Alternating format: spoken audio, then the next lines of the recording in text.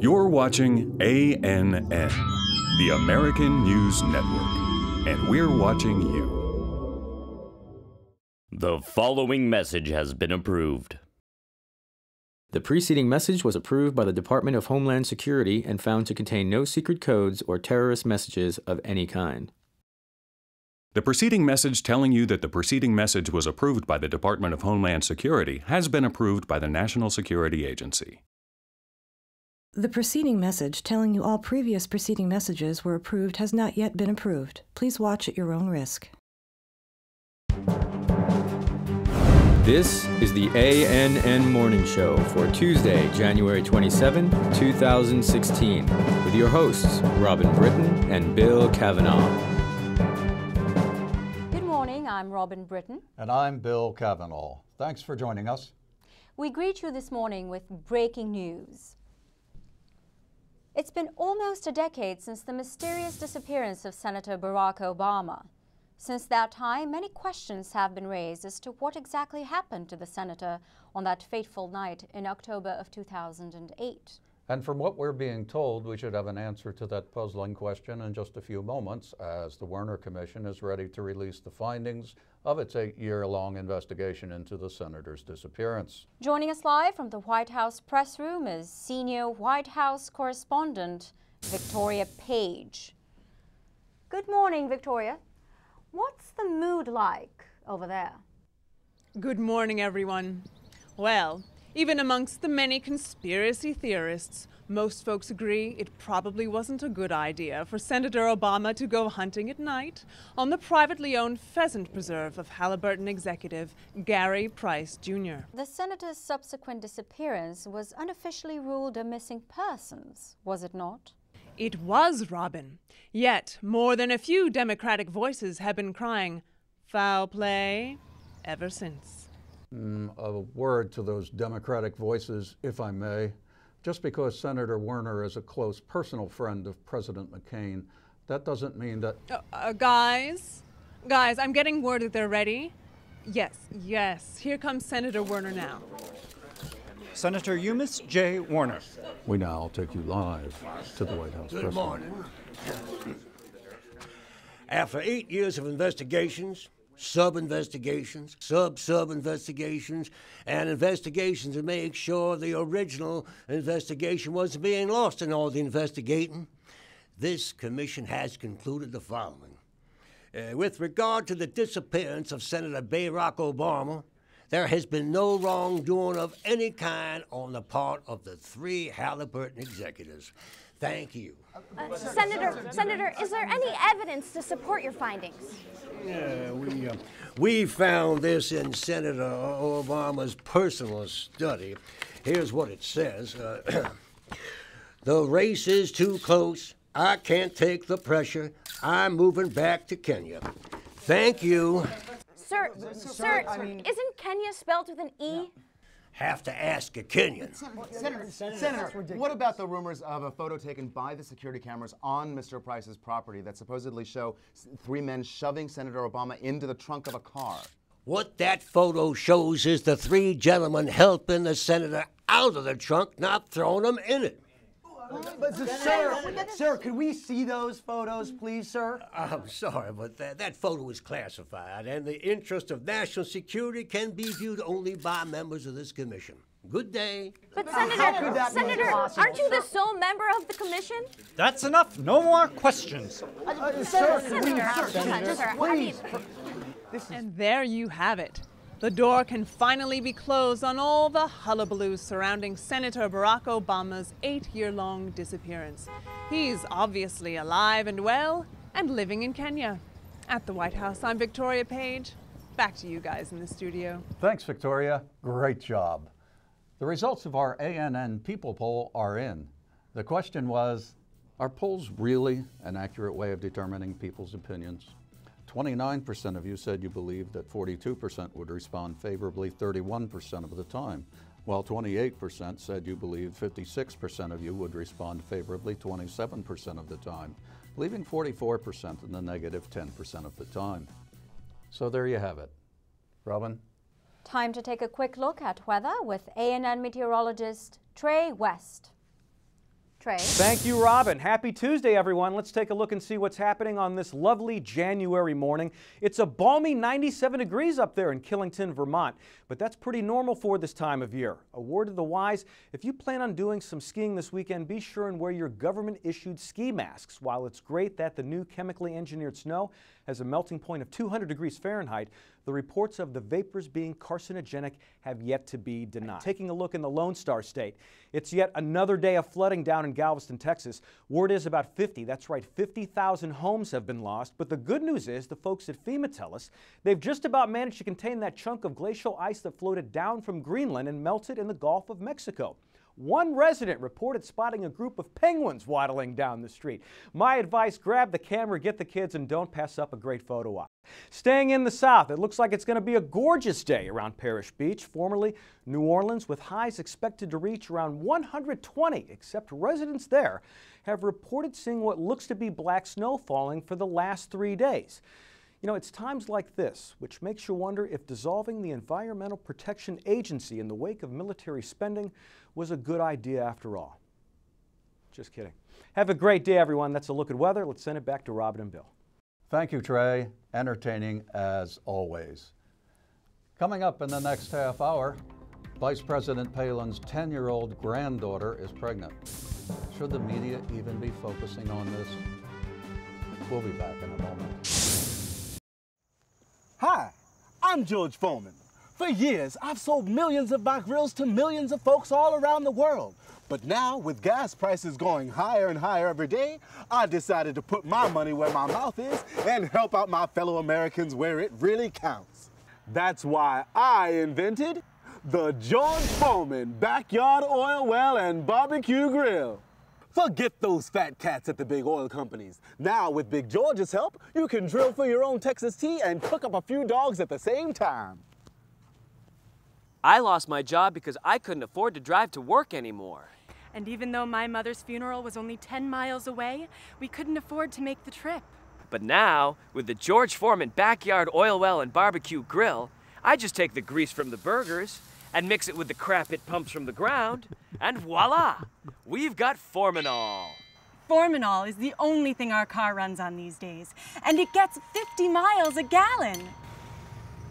And everywhere we go, our car always has that great barbecue smell.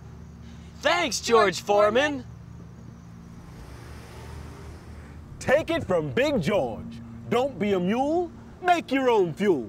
Only $39.95.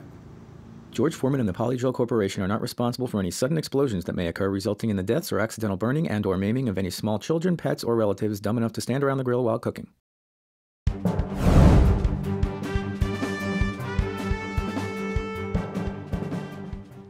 Welcome back.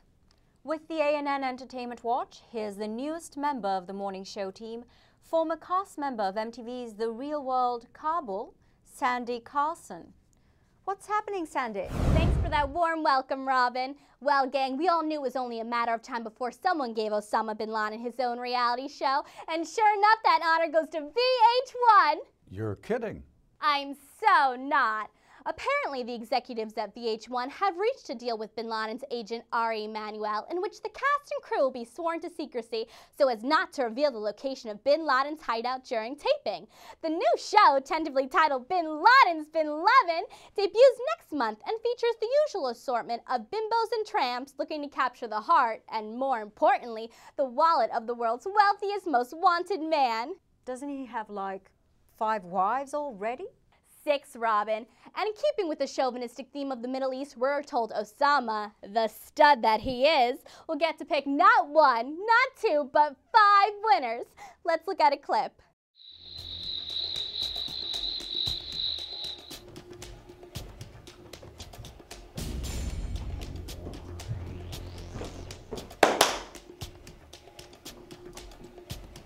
Trinity, you are one fine jihadi. Thank you, Big Al. What a booty! Will you take this offering of goat testicles and continue to rock my cave?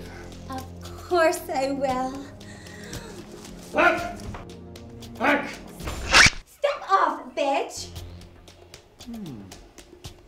Miriam, you are a sweet, sweet girl. with a very big heart. Oh, thanks, Big O. You really are the bomb. Right back at you, baby cakes. But oy vey, girlfriend. With a nose like that, you must be a Jew. Mazel tov. Cleveland, my favorite. Don't miss Bin Laden's Bin Lovin', Tuesdays at 10 on VH1 following Survivor Jewish Wedding. Now that's reality. Back to you guys. Thank you, Sandy. That's just great.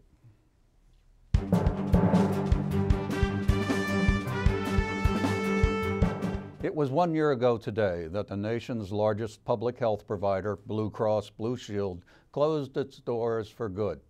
These days, most Americans are beginning to come to grips with the reality of living without adequate medical coverage. Joining us now via satellite is Dr. Byron Downs, chairman of the new wildly successful cable channel HSN, the Home Surgery Network. Good morning, Doctor. Good evening, Bill. Tell us briefly, Doctor, why is the Home Surgery Network such a success? It's real simple, Bill. Most folks just can't afford to get sick these days. Those of us who are lucky enough to have some form of coverage get turned down anyway, but not at HSN. What we do is sell you all the products you need to operate on your friend or loved one in the privacy of your own home. And thanks to our recent partnership with Comcast, once the home surgery kit arrives, you simply turn your TV to the Surgery on Demand channel. And from there, you can choose from over 200 different medical procedures, each one meticulously guided by a top doctor in his or her field. Appendix, tonsils, heart transplant, whatever. That's just incredible. I have to ask, Doctor, what's the bandage for? I'm glad you asked, Bill. I had a tumor in my head the size of a golf ball. Let me guess, Home Surgery Network? Exactly. My daughter Miranda doesn't have her license yet, but that girl has one heck of a steady hand. Just fascinating. One last question, Doctor, for my own curiosity. What's the most popular procedure to date? That would be breast enlargement, Bill. Of course it would. Must be a lot of happy husbands out there. Dr. Byron Downs, you truly are a pioneer, sir. Good night, Bill.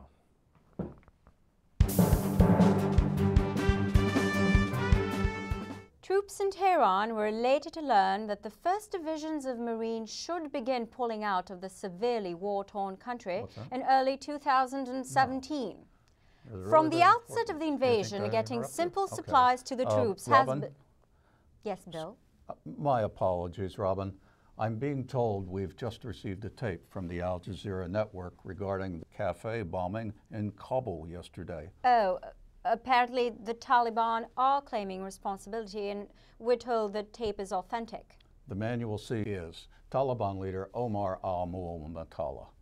Let's roll the tape. American infidels, let it be known, this latest attack is in retaliation for the attack that the U.S. said was in retaliation for our attack after the U.S. retaliated due to our initial retaliation on the original and first attack. This attack should in no way be confused with the other attacks that were just attacks for the sake of attacking and were not in retaliation for anything. Have a nice day. Towel head. Thank you, Bill. Good work. Taking a look at what's happening in our own backyard, we go to John Hampton, standing by in El Paso, Texas. John? Thanks, Robin. Mexican authorities were clearly not prepared to deal with the massive problem they're now being faced with, and so they're doing the best they can to beef up security at all points along the border. Sources tell me they've increased their presence about 30% or so in the last week. And this increase in security on the Mexican side is all because of the overwhelming number of Mexicans trying to re-enter Mexico? That's correct, Robin. It's like a mass exodus here. Due to astronomical gas prices and skyrocketing unemployment numbers, no one wants to be an American anymore. Not even a Mexican. It's that simple. Hard times all around. Thank you, John. Bill? Only rats desert the ship. The captain stays at the helm. Here's a look at what's coming up at the top of the hour. Former President George W. Bush's memoirs From the White House to White Castle goes on sale tomorrow. And what may be the biggest story to date in the never-ending mortgage crisis, the White House will be put into foreclosure next week unless the McCain administration can come up with $33.5 million in penalties. Apparently, former President Bush, not knowing the White House was already paid for, took a Fannie Mae mortgage on it, and you can guess the rest. These and other stories at the top of the hour, and from everyone at ANN, a special happy birthday to President McCain, who turns 100 today. Happy birthday, Mr. President. Thanks for watching. Have a great day.